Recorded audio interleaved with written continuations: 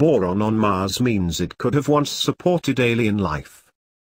Boron sounds boring, and not just because of the phonetic resemblance. It's not an element that we use much, other than in some kinds of fiberglass. It's not toxic or dangerous to humans. Really, the best thing you can say about it, on Earth, anyway, is that it can kill cockroaches in its acid form. But on Mars, it's a sign of life. Using data from NASA's Curiosity rover, a team of interdisciplinary scientists has found boron in the Gale crater. Gale was probably once a lake, and has been the site of multiple discoveries suggesting that life might once have existed on the red planet, at least for a little while. In a primitive, microbial form. But before we get too excited about microbes that might have been, let's talk about what this really means. Boron isn't life, it just helps form the building blocks. Just to clarify, since some news outlets seem confused, finding boron doesn't mean that we've found life. Mars is, as far as we know, still lifeless. It doesn't even mean we've found definitive proof that life was once there. Boron is simply a sign of life that could have been, or could still be. You probably don't think of boron as an essential ingredient for life, because it's not essential for humans. Plants require it to support their cell walls, but animals don't seem to need it. Boron isn't a necessary nutrient for us now, but it does help early life form. Borates, which are basically a boron atom connected to 4 oxygen atoms, have a fairly unusual ability to stabilize RNA's backbone to help it stay together. And RNA is one of the principal ways that genetic information is stored and used in our bodies.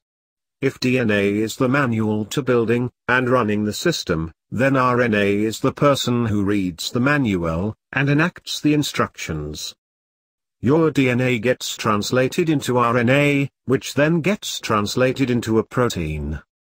Proteins are what really carry out a lot of your cellular functions, and without RNA we have no way to do that. There's a widespread theory, romantically called RNA world, like water world, but with fewer humans, that says RNA may have been the first kind of genetic code for early life on Earth. Since it's a single, rather than a double-stranded molecule, it's less stable than DNA, but it's able to do something that DNA is not. It can self-replicate. And it can fold up into a kind of pseudo-enzyme, which can help run chemical reactions. These extra functions make it an attractive candidate for the first genetic molecule. Plenty of viruses today use RNA, not DNA, to survive, and they do all right for themselves. It's not enough to make a complex biological organism, but it could have been sufficient for early life. This isn't the first time we've found boron on Mars, but this is still big news. NASA first found evidence of borates on the Martian surface back in 2013, though that wasn't from a direct sample. It came from meteor MIL 090030, which originated from Mars, and landed in Antarctica.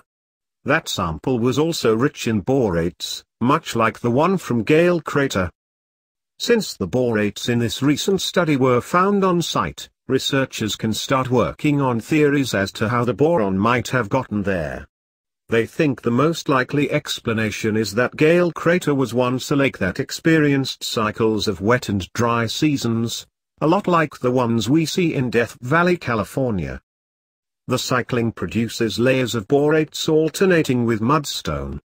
If groundwater trickles back into the same area, the borates can become dissolved in the water and do their RNA stabilization work. With both RNA and borates suspended in liquid, the two could interact to form early life. And the researchers think that at some point, Gale become a very shallow, but permanent, lake. A small volume of water would mean quite a high concentrations of borates, which would help early RNA molecules to form.